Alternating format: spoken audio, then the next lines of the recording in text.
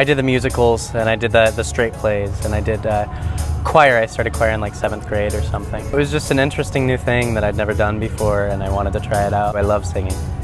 I don't think anything else can really express you in a way that singing can, you know, and it's unique for every person. Right before I left for Young Americans, I took my little brother and my little sister out to Applebee's. It actually ended up being a lot crazier than it should have been. It should have been like just kind of a night like, hey, let's go, but all of these things went wrong, like the tire almost like flew off our car, and then we got that fixed, and then the car like completely broke down, something totally unrelated, and then by that point it was like midnight or 1 o'clock in the morning. I finally got to Applebee's. We were gonna go somewhere else, but Applebee's was the only place that was open. So Young American Workshop is different than anything else in the world. I wouldn't have gone except my choir teacher told me to, and it was the best thing I ever did.